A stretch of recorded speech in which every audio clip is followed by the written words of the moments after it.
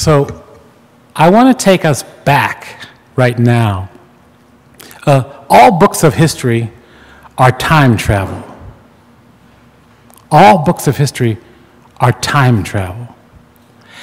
And this moment, we're going to go back into the 19th century. And we know lately some people have been talking about Andrew Jackson. Our president has been talking about bloody Andrew Jackson.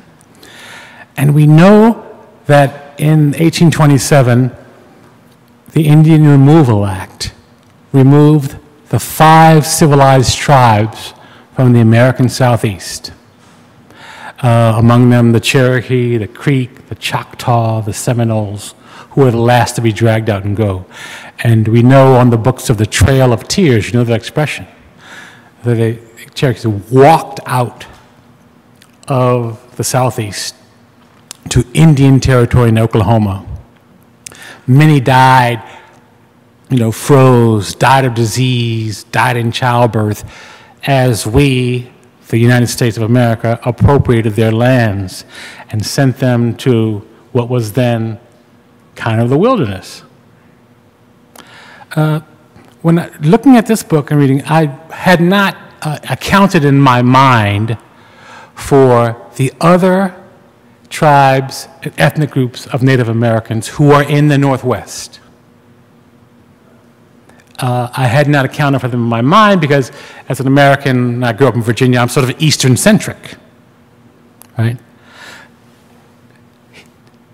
Daniel takes us to the time of one of the most fabled characters in Native American Northwestern history, Chief Joseph of the Nez Perce, who himself, the Nez Perce figure in American history, some great events in American history. When Lewis and Clark had been sent by Jefferson to travel to find a path through the west to the ocean, they were starving in cold when the Nez Perce found them and showed them the way. So they are, a dominant force in the Northwest, in Washington and Idaho, and they remained somewhat free for a longer period of time, but eventually the U.S. government came to confiscate their lands and send them to reservations in Indian Territory.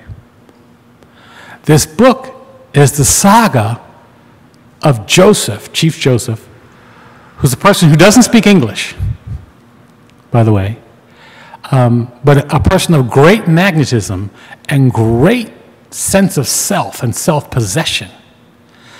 And his adversary from the federal government is a one-armed general, last name of Howard. Howard has been a fighter in the Civil War. After the Civil War, he serves as director of the Freedmen's Bureau, which was essentially for the resettlement of former slaves. And they are brought together in a conflict because Howard is sent out of Washington to apprehend Joseph and the Nez Perce, to take the remainder of their territory and send them to reservation.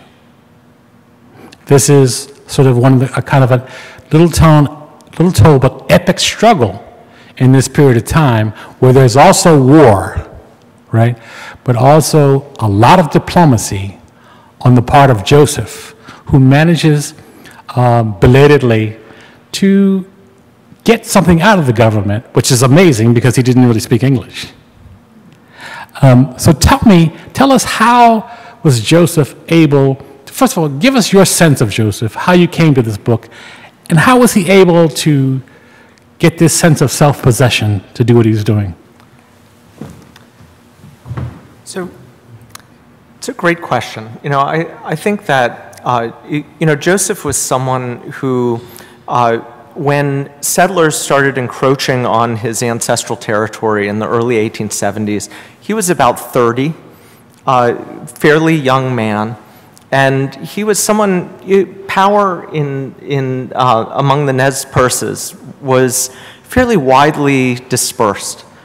So he was someone who was far outranked by people who had long experience hunting buffalo east of the Bitterroot Mountains, fighting rival tribes to the east, the Blackfeet, the Lakota, the Crow.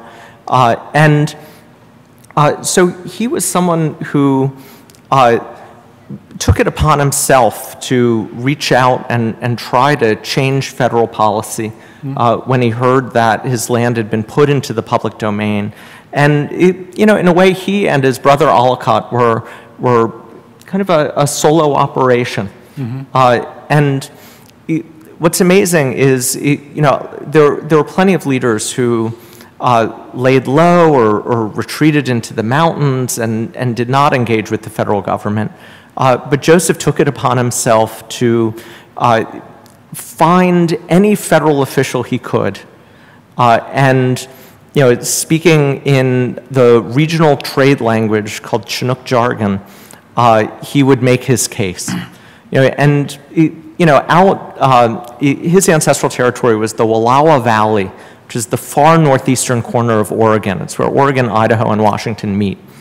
And it was incredibly remote. And to find the federal government takes some effort. There was the Indian agent to the Nez Perce tribe, which was based about 100 miles away, Lapwai, Idaho. And then he found a regional supervisor for Indian affairs. He found a congressman who was home from recess. And he would go out and make his case to them.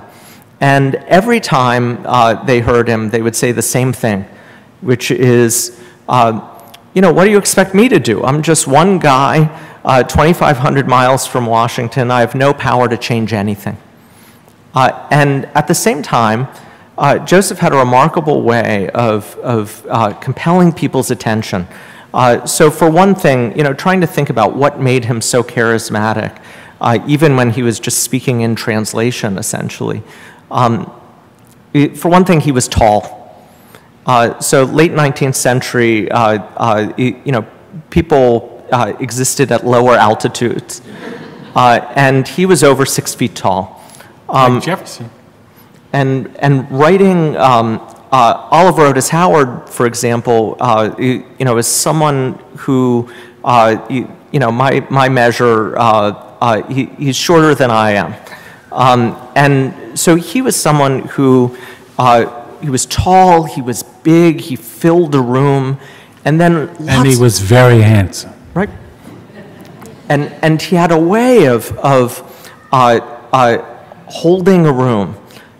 He was someone who, if you've ever read the novel Primary Colors, there's the description of the Bill Clinton-like character and how he would shake hands. And Joseph was like this. He wouldn't just shake a hand, he would clutch a hand and hold it, and he would look deep into people's eyes. And Definitely Bill Clinton. And when Howard met him, he described their first meeting and said that Joseph looked into my eyes and he looked into my soul, and at the same time revealed his own motives in turn. It was this confident move, and at the same time, it projected some kind of irresistible vulnerability. Mm-hmm.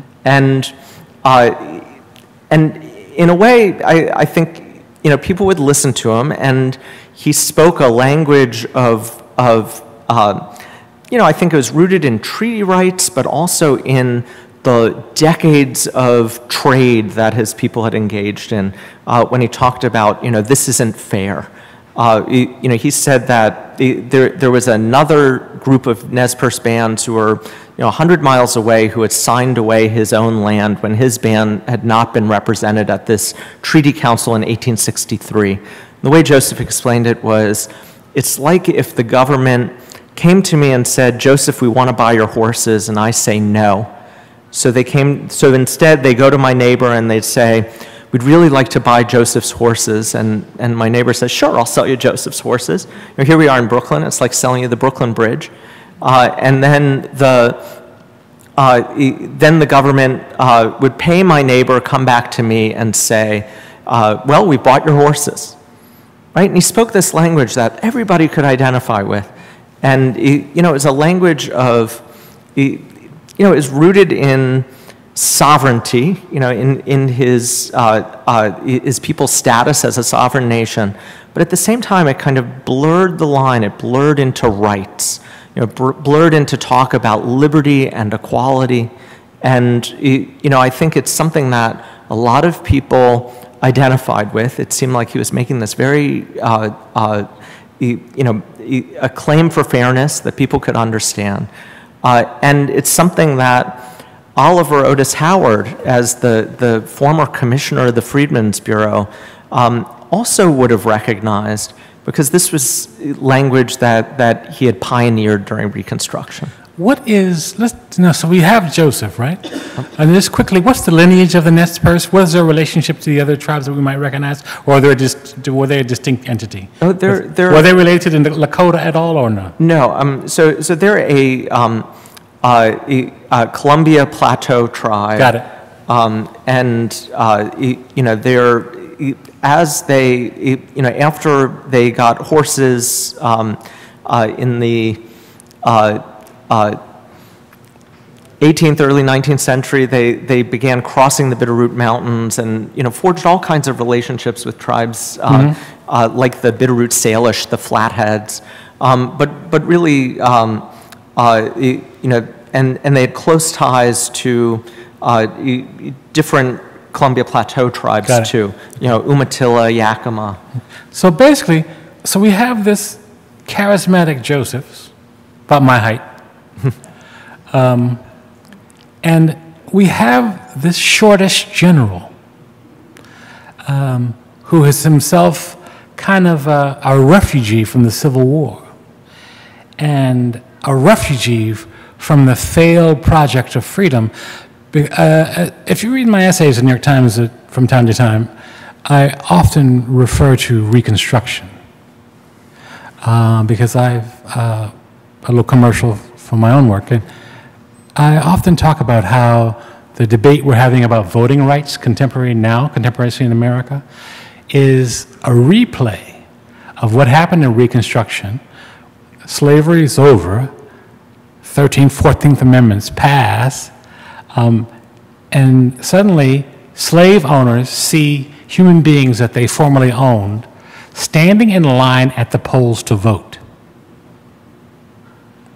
And they are appalled by that. And they are outraged by that because, in fact, they have adjudged blackness to be a state of second-class subhumanness. And this is proximate to what we're seeing now and limitations of voting rights across the United States. So Mr. Howard is a person who has seen this experience and who part of his duty after the war was to try to adjudicate fairness for formerly enslaved people. So what is the thinking of General Howard as he traverses America to go and take the land of Joseph on the Nez Perce? And when we think about Howard during Reconstruction, I think to me, I go back to a question that the historian Leon Litwack identified as central to the moment of emancipation, which was how free is free. You know, liberty and equality, they were, you know, boldly pronounced by the Emancipation Proclamation, the 13th and 14th Amendments, but they were never precisely defined. You know, these were concepts that had to gain meaning in practice. And Howard was, you know, as the head of, you know, the first big federal social welfare agency in American history, you know, his job was to give meaning, you know, practical meaning to liberty and equality, and was just central to that project. And, you know, for him, he had poured so much into Reconstruction. You know, he viewed it as, you know, his role in the Freedmen's Bureau as God's providence. You know, this was going to be the cause of his life. You know, he was 34 when the Civil War was ending, and he was wondering, like many soldiers do, whether his best years were behind him. And then he was offered the commissionership, and it was like, I mean, for him, it was almost literally heaven sent. And, you know, it's going to be the project of his remaining years. And then Reconstruction collapsed, right? It failed, it collapsed. He became a lightning rod for opponents of Reconstruction. He was ridiculed in the newspapers. He was hounded by congressional investigations. And he described himself at the end, 1874, as crippled by the experience. That's his word. And when he was cleared by one last investigation, he immediately rejoined the active duty military, and within a week was given command of the Department of the Columbia, which was the troops in the Northwest. And for him, Howard really drew me into this project because I found a letter when I was researching my first book from 1878 that was addressed to Howard in Portland, Oregon. And I thought, how could Howard be in Portland, Oregon? You know, he was from Maine. He was a fixture of Washington, D.C. during Reconstruction. To me, you know, almost synonymous with the government project of Reconstruction. How could he be as far away as you can get from Washington and still be in the continental U.S.? And he thought of this as just a merciful exile. You know, again, it was God's providence that he would be taken out of the snake pit of Reconstruction, and he would be taken to a place where he could do his duty. He'd be back on the winning team working for Sherman and Grant again. And Sherman. Yes. And, go ahead, sorry. And actually for him, the project of putting Native Americans onto reservations, it was almost enacting a fantasy of Reconstruction. So early on, he had tried to, with the Freedmen's Bureau, he had hundreds of thousands of confiscated rebel acres that he was thinking about redistributing to the nearly 4 million freed people in the South. And he kind of, he envisioned... That was a Sherman idea. It was initially during the war, it was a Sherman idea. Mm-hmm. And Howard, when in June of 1865, he aggressively tried to distribute all that land as quickly as possible and essentially root African American citizenship in land ownership. You know, give people their 40 acres and a mule.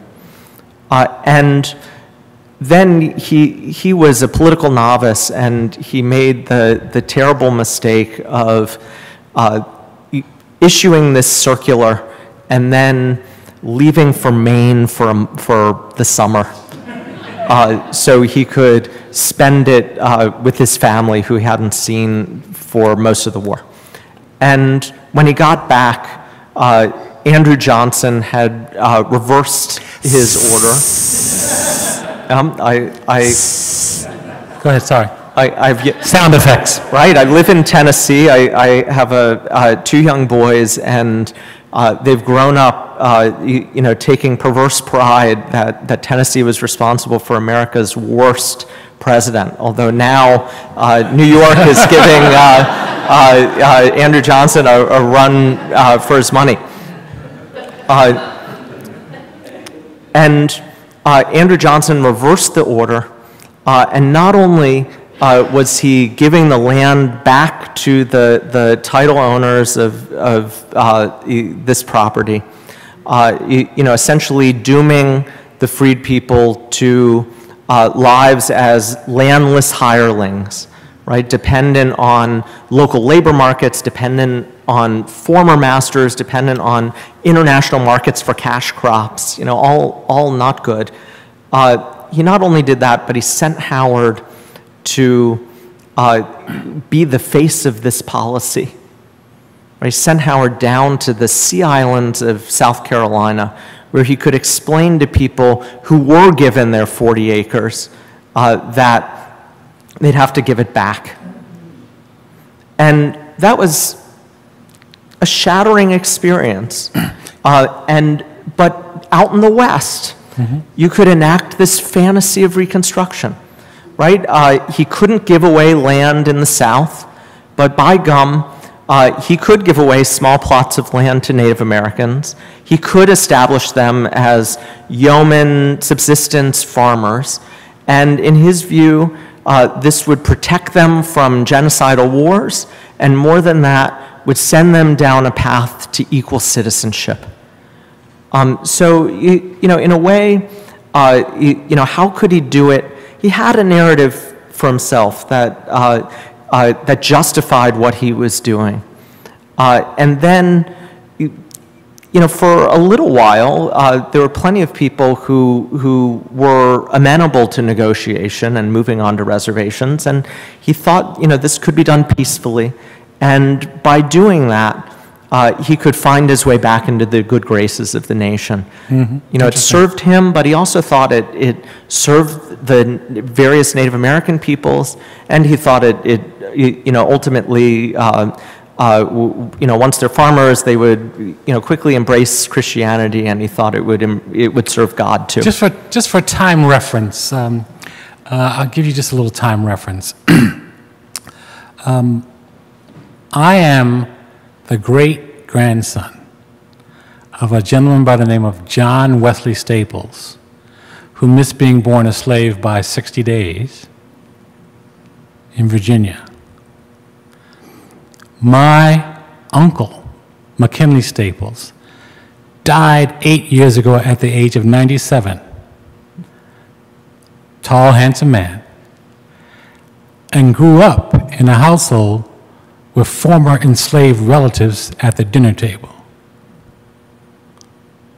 So I just give you that reference. This may seem ancient to you, but in my family, it's real. And McKinley, I interviewed him once. You could look it up in the Times. I wrote a column about him. McKinley, I asked him about Sherman. Not that he knew him, because he was a child. And the first thing he said to me, they never gave us our 40 acres. And had they given us our 40 acres, your life would have been different. And so I'm attracted to these stories because it is also the story of my family in which would have been Cherokee territory at the time before they were removed. And so we see Mr. Howard, right, who comes to his Howard University, the preeminent historically black university in America, bears his name. How did that come to pass?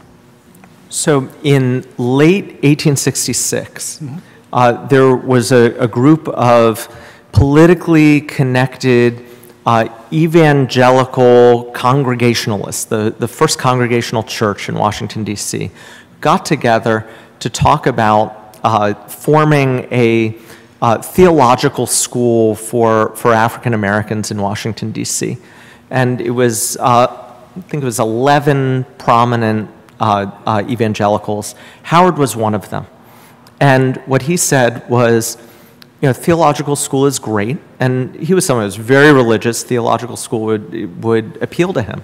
He was a Congregationalist too, or no? Yes, and he integrated the first Congregational church, and he, but he said theological school's not enough. He said we need a full university. With a liberal arts program, with a normal college to train teachers, a law school, a medical school, and he was insistent that they just had to think bigger. And in a way, it was really consistent with his sense of equality. He was someone, there were plenty of abolitionists who sliced and diced equality into social equality and political equality, and there were Garrison and these different tiers of equality. Howard had a remarkably resilient, unitary sense of equality, and he thought, I think of Howard University as not just a monument to Reconstruction, but a monument to how Reconstruction was under constant threat. Howard knew that the government was only so willing to do things that would really leverage African Americans into equality, like redistribute land. So he poured his resources into education. And he was a real believer that education was a way, when government was hamstrung or unwilling to do much, that was a way where African Americans could rise to equality. The other real way of doing equality on the cheap is voting rights, right, where the government then configures itself to serve constituents. But education was one of them. So Howard, he not only said, think big, but also poured bureau resources into forming Howard. And very early on, it was decided it would be named for him. And he said, bad idea. I'm a controversial figure. You don't want Howard in the crosshairs of opponents of Reconstruction. And what the other people in the room said was, well, if you want, you can pretend we're naming it after some other Howard, but we're naming it Howard. So that's the founding of Howard. And he served as its third president. He was really instrumental, not just in getting it started, but decades down the line, raising funds, sustaining it. Even after the Nez Perce War, he was always a true believer in Howard and its mission. Mm-hmm. And so we have this gentleman steeped in the experience of freedom fighting, both on the battlefield and after the battlefield for voting rights and education, who is transported to the Northwest, to the Columbia area, with this vision of perhaps a diminished vision that he can somehow solve this dispute amicably. And was he self-deceived, or how do you see it? I think he wasn't, because at the depths of his ordeal of Reconstruction, Ulysses Grant sent him to Arizona as a special envoy to the Chiricahua Apache chief Cochise. Cochise had waged war on the U.S. for years and years. Fierce guy.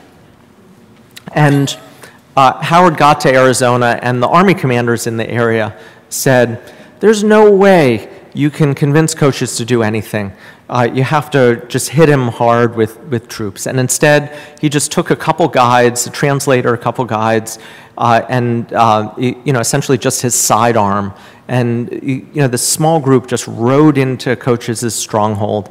And after a few days of talking man to man, convinced him to move onto a reservation. And he spent the last years of his life at peace. And that was, after years of being just raked through the coals in the press. He got, his first good press in a really long time. And he went out to the Northwest, and he had, plenty of success. Mm-hmm. And he thought, I can speak to Native Americans. They can tell that I'm a man of feeling, I'm a man of sentiment, I'm a man of sympathy. And they can, and they'll listen to my arguments. And he had, very good conversations with Joseph in, a year, 2 years before the war.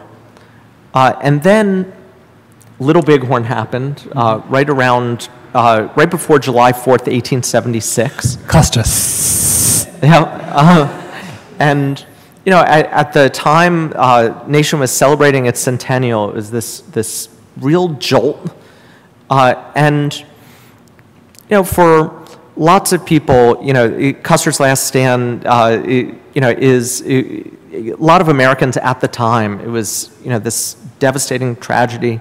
For military people, they take a much less sentimental view. What it meant was there were openings in the officer corps and the cavalry, right? So there were lots of people kind of jockeying for commissions. It was a time when Howard was able to get his son Guy a commission in the Army.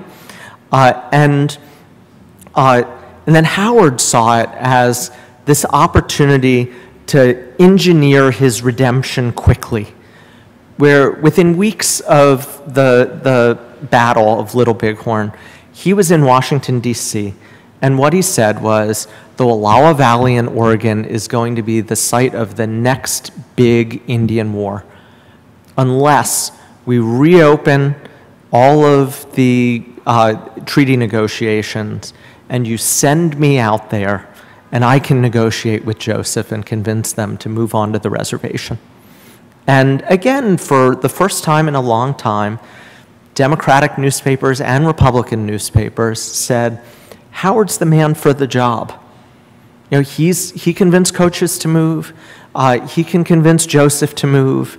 And there were, I think, talking points that he kind of planted that were reprinted, saying, you know, after years of being accused of all manner of financial mismanagement during Reconstruction, they said not only is he going to avoid this national trauma of a big Indian war, but he's also going to save the taxpayers tens of millions of dollars that it would cost to have a big Indian war. And the Secretary of the Interior, civilian officials, reopened the matter, composed a new commission with Howard as a central member, and sent them to negotiate with Joseph. And all he had to do was agree to move on to the reservation. And he had this good press. There's all this expectation. And he got to the Northwest, and the first thing Joseph did was make them wait a few days. And then... I would have. Oh, and then when Joseph came, he said, he listened to Howard's pitch and said, not only no way are we moving, you know, the treaty rights are ours. You know, we didn't sign on to the 1863 treaty, and we want our land more than anything. We value our land.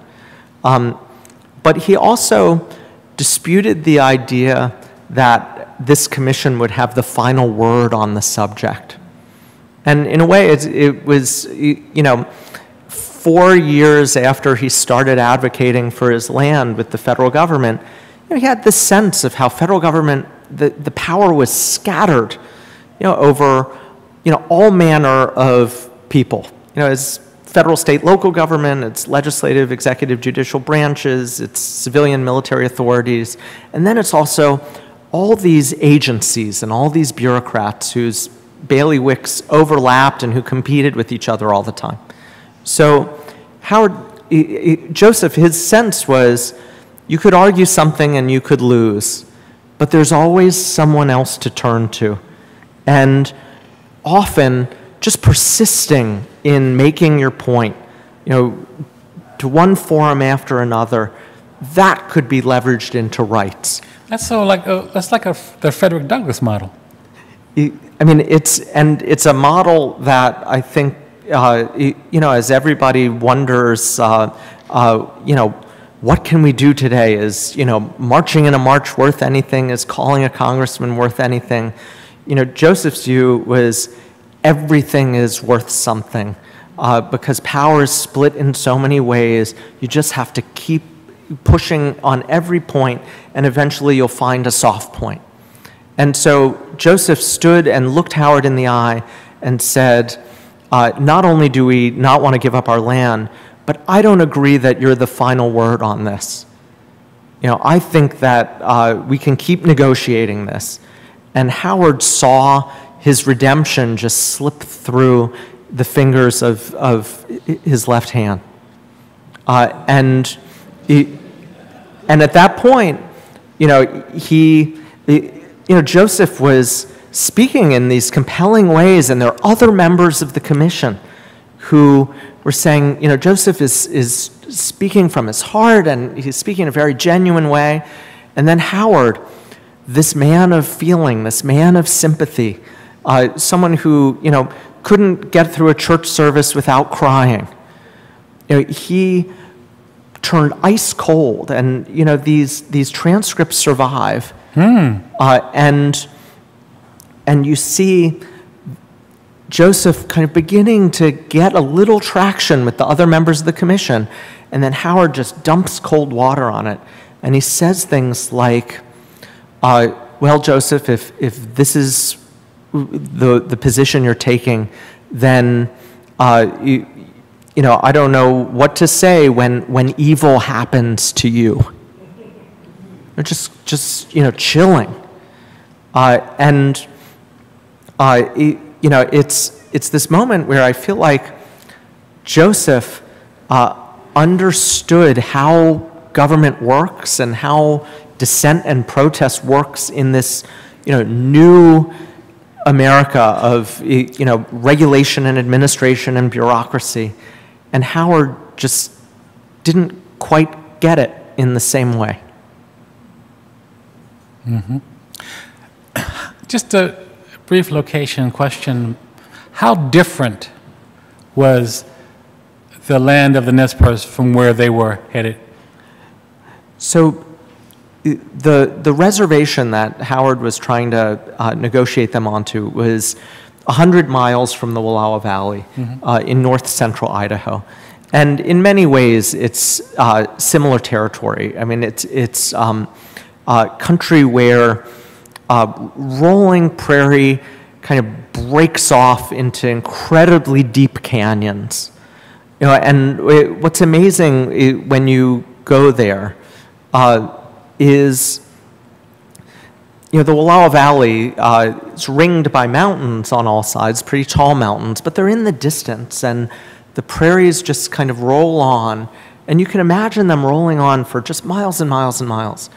And then it's like you take 3 steps to the right, you know, off the trail, and the earth just breaks away into a canyon deeper than the Grand Canyon, Hell's Canyon. And you look out onto Hell's Canyon, and you think, well, this has to be the boundary of you know, Joseph's people, right? It has. How can anyone get in? How can anyone get out? And then you realize that Nez Perce country extends for another 100 miles to the east. And, you know, you get the sense, you know, when you stay at a hotel with a view of the mountains, right? Or if you're looking at a scenic vista, you see these mountains and you think, you know, mountains are this miracle, right? They're the sublime. And, you know, flat land, this is our everyday life. But I think it's kind of reversed for Joseph's people, that mountains were every day. Every day they're climbing down into canyons with the seasons, they're climbing up. They send children out into the mountains for their initiations. You know, people climb over mountains all the time. And the real miracle is flat land, right? Where you can convene, you can prosper, you can find, you know, safety and plenty. And, you know, for the reservation where they were moving, you know, in many ways it was similar. Although at the same time it was populated by the Nez Perce bands who had signed the treaty in 1863 that had given away their land. And these were people who were had converted to Presbyterianism decades before, who had embraced the life of farming small plots. And Joseph's people on the Wallowa Valley had many of the Cherokee before they were moved. Right? Mm-hmm. And Joseph's people on the Wallowa Valley, they were they subscribed to dreamer religions of the Columbia Plateau, and they were herdsmen. And I think one thing that Howard really didn't understand was that they were rich. You know, they had herds, horses, cattle, thousands of head. And as they were running from the army during the Nez Perce War, often they would bury caches of objects that were too heavy for them to carry. And when the soldiers came through and just dug it right up, looted it, what they found were silver place settings. They were finding china from trade with the Hudson Bay Company. You know, they were living so much better than the soldiers. And as they went through, you know, they did the strategic retreat over about 1,500 miles of... Before you go, let's just set the stage for a moment. Because we have Howard, the idealist, turned utilitarian, betrays his values. I'm doing the movie script. And we have the notebook, because in this film, really, the star of this film is Joseph. Tragic star, but the star nonetheless. So we're standing in the room, and Howard, of the remaining left hand, is threatening Joseph, right? And I wonder what Joseph's thinking. Part of it, I'll tell you what Joseph's thinking. He's thinking, I'm a diplomat, but if you push it, I'm ready to die right here. That's what he was thinking. So how do we get our war? What happens? So in the spring of 1877, Howard issued an ultimatum where he essentially gave Joseph's band and other bands that were living traditional lives outside the reservation 30 days to come onto the reservation, round up their herds, move onto the reservation, move on to this life of relative poverty as farmers on small plots of land. Let's not forget disease. And it was at a time when the Snake River that ran through Hell's Canyon and the Salmon River were at flood stage. And to understand, it would mean they would have to round up thousands of head of horses of cattle, go down into a canyon deeper than the Grand Canyon, cross the Snake River at flood stage, which is an enormous river. And at flood stage, it's just roaring. And then go over another set of mountains, cross the Salmon River, which when Howard had to cross it during the war, he described it as a torrent with mountain shores. And then climb up onto the Camas Prairie and go onto the reservation. And they made it, but by the time they got to the boundary of the reservation, they'd lost hundreds of head of cattle and seen settlers rounding them up and just taking them. And they were exhausted. They were traumatized by having to leave their beloved valley. And what happened was that, in many ways, decision-making among these bands was very egalitarian. There were lots of leaders, lots of people who could claim leadership. And then even after issues were kind of hashed out, people could follow their own conscience. And there were 3 young warriors who decided that they would settle a few scores among the settlers who had settled along the Salmon River, and they would engage in some revenge killings. And so the night before the ultimatum deadline, there were these killings along the Salmon River. And once that happened, there was a moment where the young warriors were deeply suspicious of Joseph, and they thought that he would just take his band and move on to the reservation and surrender. But the bands kind of moved together. They kind of panicked and moved to an old traditional campsite. And cavalry detachment went went after them. And as they came down this long canyon, Nez Perce warriors were watching them as they came down. There was a peace delegation, even at that late moment, where they came flying a white flag, and they were shot at. And as soon as that happened, there was no turning back. For one thing, while the cavalry recruits, they were not allowed really to target practice with live ammunition. So they had never really shot guns. Because there was too little of it. They were not given repeater rifles because it was thought the instant they got into battle, they would just shoot away all their ammunition. And they were trying to fire from horses. Which is really hard. Right. I learned how to ride a horse for this book, and it's hard. Yes, I rode a horse like a Brooklyn cab driver. I had, one hand on the horn. So the soldiers would fire and hit nobody. And the Nez Perce warriors knew how to fire rifles. And so in that first encounter, a third of the cavalry was killed. And the cavalry tactics were to ride to the bottom of a deep canyon to meet the Nez Perce bands. And so then they had to retreat uphill. And again, seeing Nez Perce country, you kind of appreciate how the warriors actually were much better at going uphill because they went uphill all the time. And so after that, war was on. There was no turning back. Wow.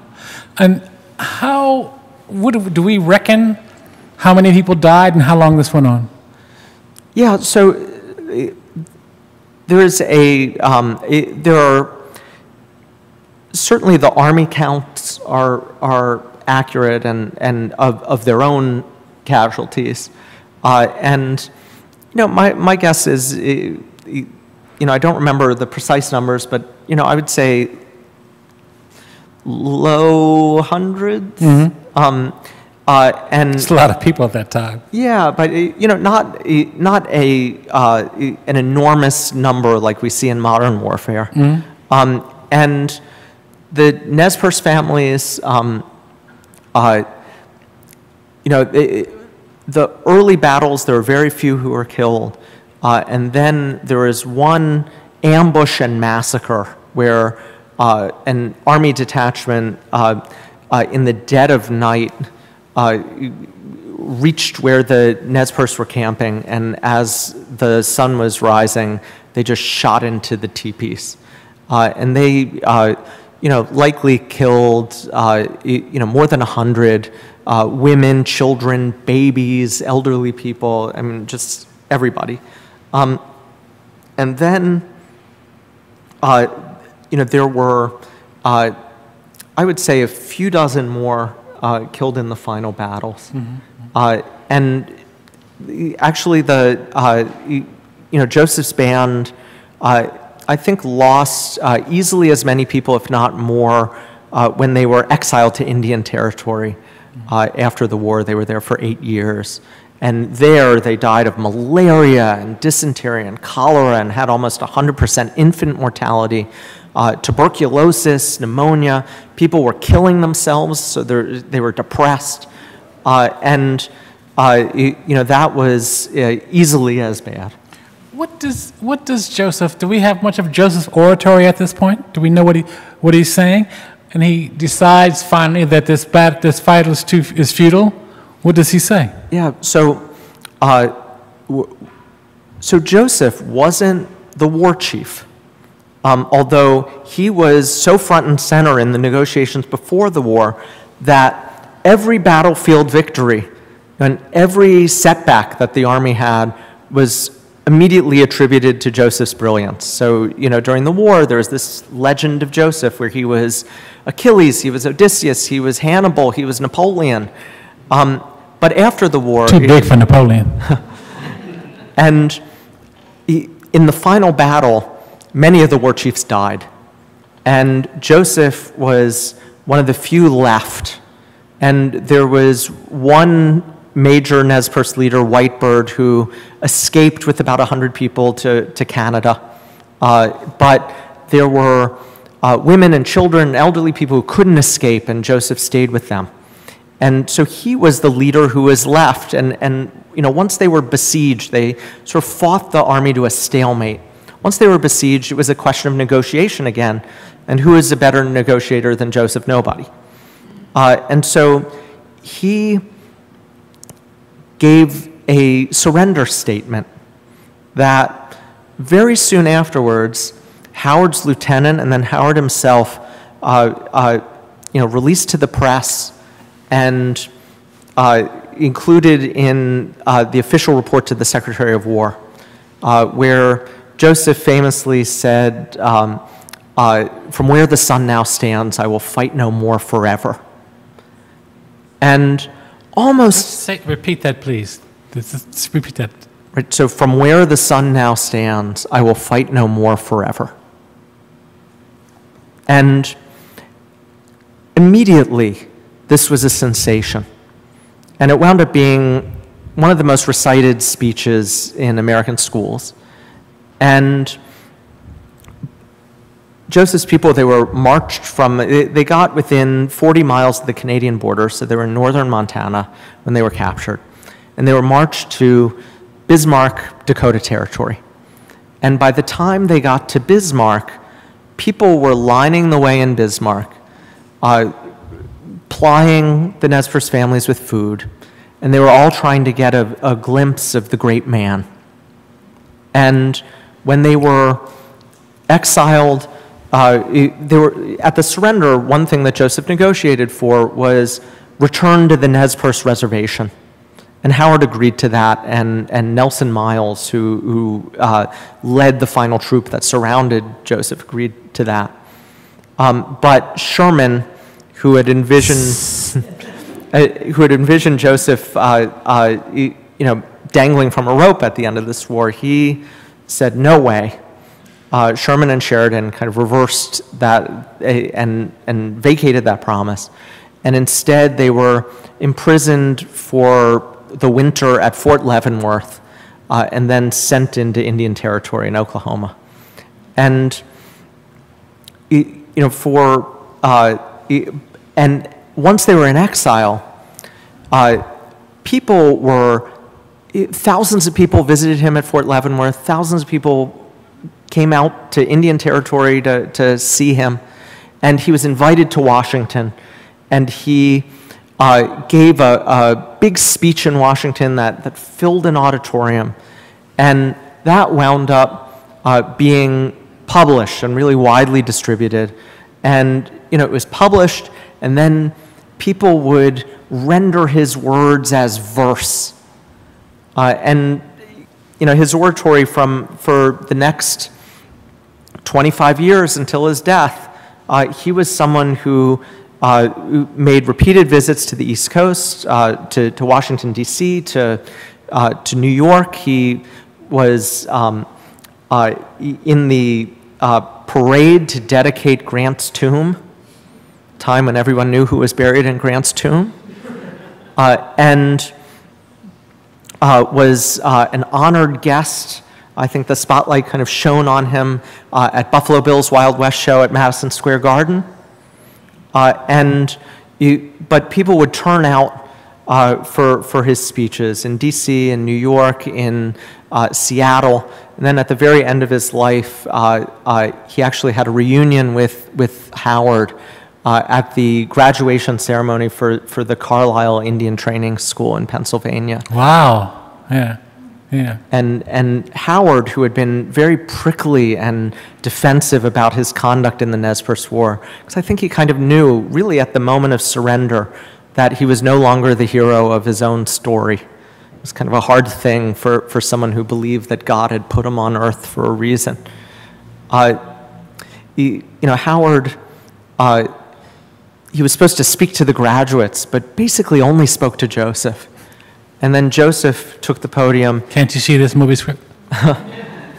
And Joseph took the podium, and he's one of the few people who wasn't being punished for speaking his native language, right, at the Carlisle Indian School. It was its headmaster, it was his last, Richard Henry Pratt, it was his last commencement ceremony. It was a very punitive place. He was someone who, he said his goal in life was to kill the Indian and save the man, right? So people were, the children, their heads were shorn, they were punished for speaking their native languages, they were wearing military uniforms. It must have been a terrifying sight for Joseph. But Joseph looked out at this horrifying scene and looked at Howard and forgave Howard. And Howard, who had been so defensive for so long, clearly it melted him. And thinking about why would Joseph do that, right? Why would Joseph say that? And that was kind of a puzzle to me. And as I was going through the archives, right, what I wound up finding afterwards was letters from Howard and letters from Richard Henry Pratt to various Congress people, urging them to give lots of money to Joseph's band. And you could see even then he was kind of working the room and always advocating. He achieved this measure of celebrity, but he didn't seem to enjoy it very much. People would occasionally say, is Joseph enjoying himself too much? And from every indication, he was just really focused on not just trying to get reparations for his people, but really trying to reopen the question of whether the Wallowa Valley, whether his people could get land in their homeland. And what's amazing, he had this sense that you could always reopen every question. And to the end of his life, the government, you would think not just an 1863 treaty, but a war would resolve the land claim question. But this Interior Department kept reopening it and kept reopening this question of whether there could be land set aside in the Wallowa Valley. They kept doing that. They never quite got there. But he always knew this was something that he could do. And all the way to the end, in front of Howard, I think he still had that focus. Well, I would, you know more about him than I do, but one gets a sense of Joseph that he understood the forces of modernity that, we only begin to understand many, many years later.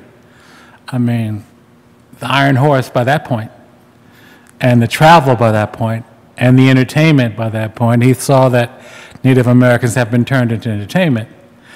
But he also, what might he think if I was writing the motivation for Joseph in that forgiveness speech? He saw by that point, I would hazard, that Howard was as much a prisoner of circumstances as he.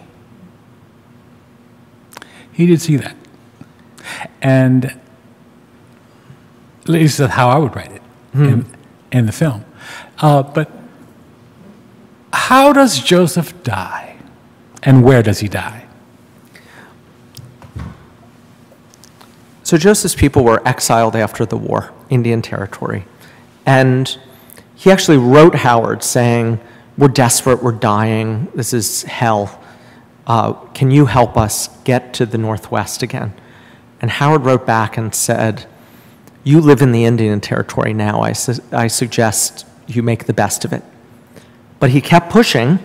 Actually, Nelson Miles, this other officer, really championed his cause, as well as the general who commanded the forces that massacred women and children at the Battle of the Big Hole.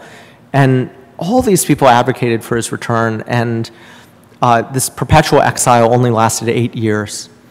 And they were allowed back to the Northwest, and the people in his band and the other bands who had survived the war, who had embraced Christianity in exile, they were allowed to go back to the Nez Perce Reservation in Idaho.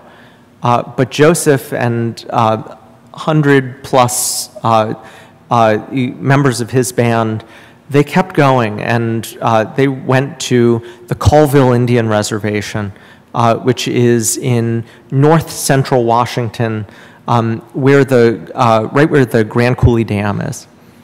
And in the months before his death in 1904, he had gone to Washington, and that's where he went to Carlisle and saw Howard.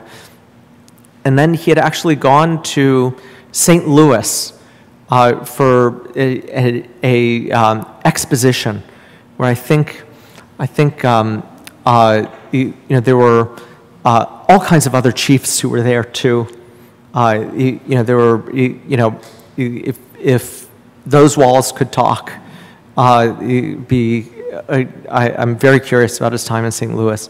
And then he went home, and in the fall of 1904, his people, they could hunt and fish and had small herds and would slaughter government cattle on the Colville Reservation. But another way they kind of supported themselves was in late summer into the fall, they would be migrant hops pickers in the Yakima Valley. And while many of his people were picking hops, he stayed behind, and he had a heart attack alone in his teepee. And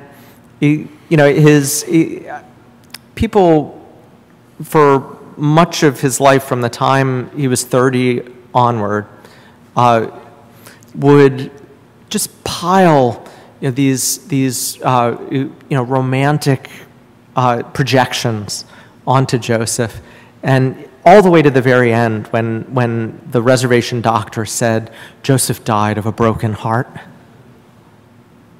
But all the way to the end, even as many of the answers that he was getting were very discouraging and depressing, I think he realized that to have rights in America, you just had to commit to fighting for them all the time. Right? You fight for them through victory, and you fight for them through defeat. And to the end, he was fighting. We'll leave it there. Thank you.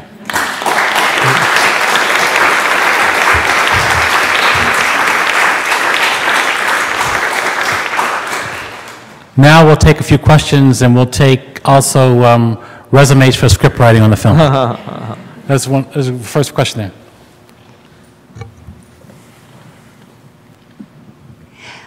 I would like to know whether General Howard embraced the establishment of reservations and providing some land to individuals, although Native Americans did not know land ownership, individual ownership.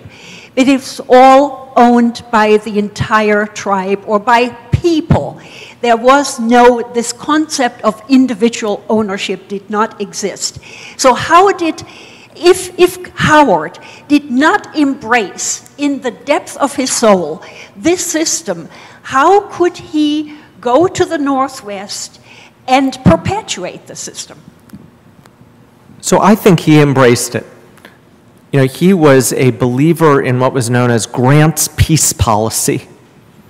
And the way he explained it was, he said, he was born in 1830 in Maine. He said, I grew up with old men who'd grown up hearing stories from old men about the Indians who had lived among us in Maine. And the way they spoke, the only thing to do was to kill them all. And he said, I never believed that, and I dearly believed that they were entitled to life. But what he thought was there were two possibilities, right? There was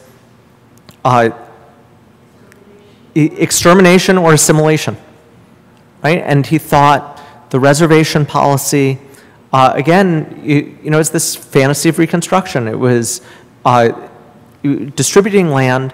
It was also access, the peace policy was access to lots of social services. And it was also lots of religious services. And the part of the peace policy was the staffing of the reservation agents and other people. A lot of it was done with consultation with missionaries and churches. So, one of the first missionaries to the Nez Perce was Henry Spalding, a Presbyterian. So John Monteith, who is the reservation agent, was someone who was kind of handpicked by the Presbyterian Church. His dad was a missionary and sort of pastored the church there. Howard believed it. I think he believed in peace, and he believed that Native Americans were capable of equal citizenship, but in this very particular way. right? And with Howard, you really see the line between, you really see how sympathy is not the same as empathy. Yes. Yes. Next question. We got one here.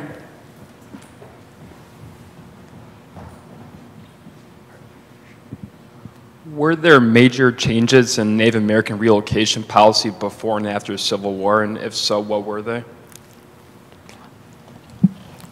So that's a great question. I think that the big development during the Civil War, provision was made for transcontinental railroads. And as the transcontinentals were built, and built through Native American land, the long-standing process, or long-standing practice of making treaties with Native Americans changed. And so initially it was to allow railroads through, but really it was, the railroads meant the end of the great bison herds. And very quickly the government sort of gave up the practice of making treaties with Native American tribes as sovereign nations, and instead sort of subjecting them to the full might of federal power. We think of citizenship was kind of mediated through the states for most Americans, but with freed people, with Native Americans, these were kind of the first citizens of, or first subjects of the modern American state. So there were these changes that were happening. The peace policy kind of grew out of that. But then, by the late 1880s, that's when collective ownership and sort of reservation policy, with a treaty, without a treaty, sort of gave way to the allotment era, where individual Native Americans were given fee simple allotments, ownership, individual ownership of their own plots of land. Oklahoma. And it was an enormous land grab because they would distribute these small plots. They didn't just divide up the whole reservation by the number of Native Americans. They would just give these small plots to Native Americans, and then whatever was left over would just go on the market. And then once Native Americans had fee simple land, they could sell it. And that's why in many reservations all over the West, if you look at patterns of ownership, they have what's known as a checkerboard character, right? Where there are plots of land owned by Native Americans, and then interspersed through all of it are plots of land owned by whites. So there was a tremendous change over in this period, really between 1863 and 1889 into the 1890s. Yeah, it's very fast. It's a fascinating period to look at in Oklahoma, when Oklahoma was verging on statehood, that they essentially dissolved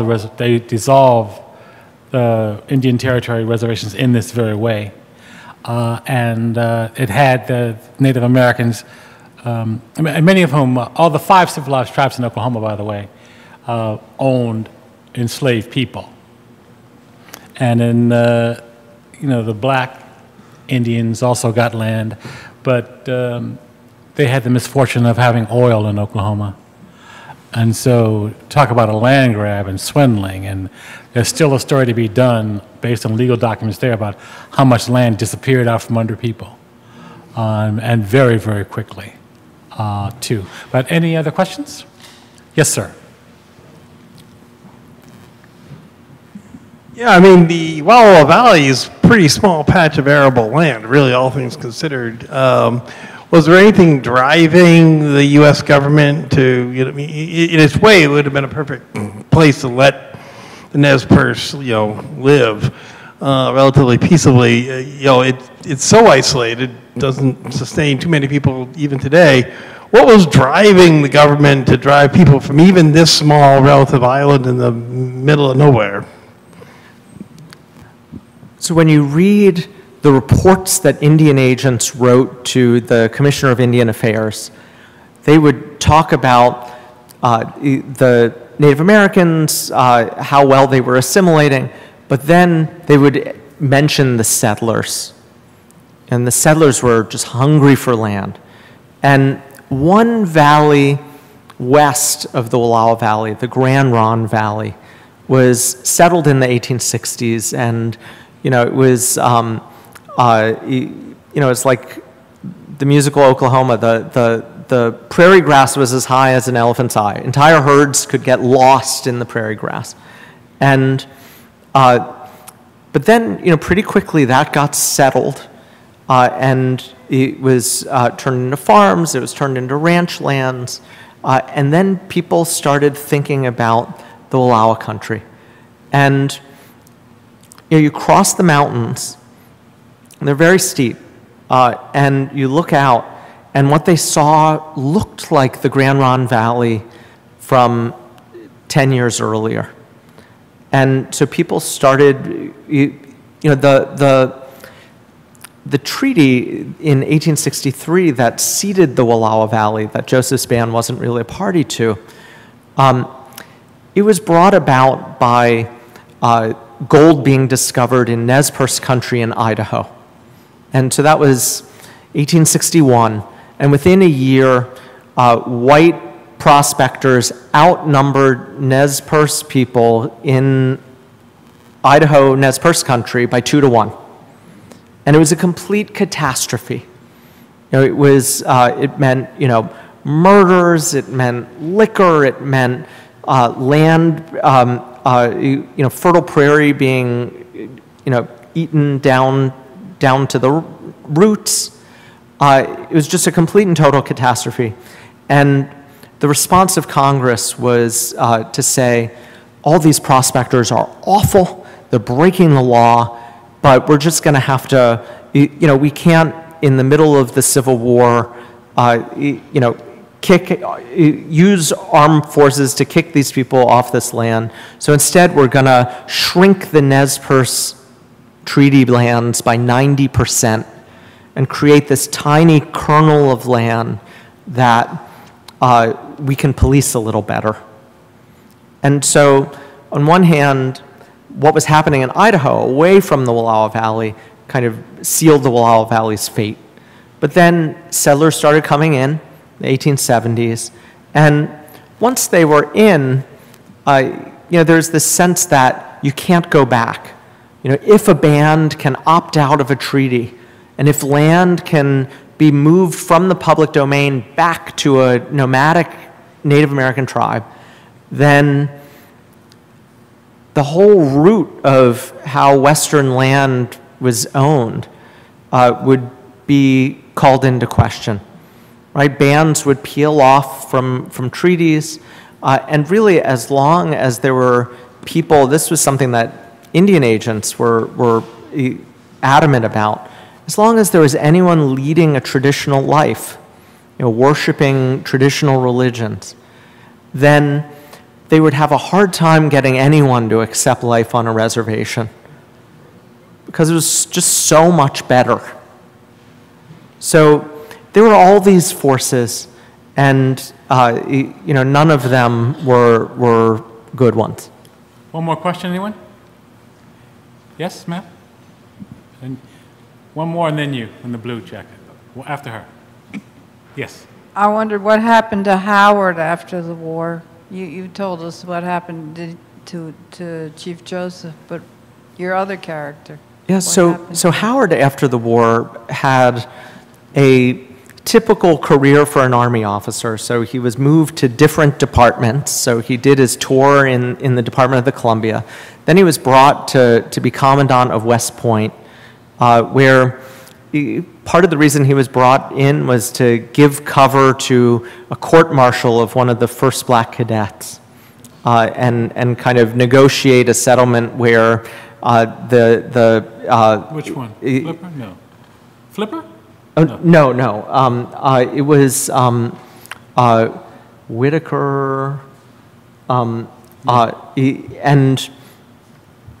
he went through 4 years of West Point, and right before his final exams, he was found bound and beaten, and then was court-martialed for binding and beating himself. And Howard kind of negotiated this quiet parting of ways. And then after that, he was sent to the Department of the Platte in Omaha, then to Governor's Island here in New York, and then he reached retirement age and went on the retired list.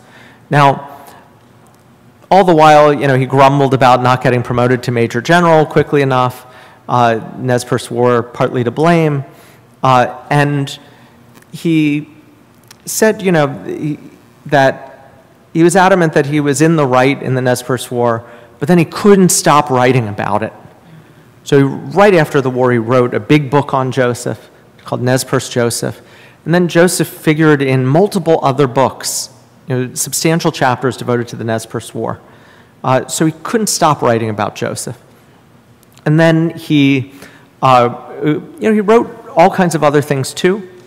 And in retirement, he tried to rejoin the army when the Spanish-American War broke out, but he was old. He had this kind of up and down career as an officer, and instead he wound up evangelizing among the soldiers and sailors who were getting ready to go to Cuba, to save them from bars and brothels. And he wrote about that. And then, what he found was in old age, he was one of the longest surviving Civil War generals and became this kind of beloved figure of nostalgia. Theodore Roosevelt said, he's the officer we like to honor most. And he kept fundraising for Howard, and he opened founded a university for poor Appalachian youth called Lincoln Memorial in Tennessee, my home state. And he lived until 1909, and it was a very his death really says a lot about his life in retirement, where basically he heard singers from Tuskegee. He requested that they sing his favorite song, Swing Low. He went and gave a lecture on his experience at the Battle of Gettysburg. And then when he got home, he had a heart attack and died. One more question. Thanks. That incident, there's a book on that assault at West Point. Right. And they did a movie with it, guy from Law and Order. And Samuel Jackson starred in it. It's the only movie I've seen Samuel Jackson not cursing. It's amazing. My questions were very quick question, twofold. Number one, given that there's only been 2 film renditions that I'm aware of, I Will Fight No More Forever and Ken Burns' The West, has Chief Joseph gotten his due? Would you say that he is in the pantheon with Cochise and Tecumseh and Red Cloud? And the second question is, what is the status of the Nez Perce now? You had mentioned that some of them had resettled back in the Northwest, but as a group, as a people, as individuals, how are they doing now?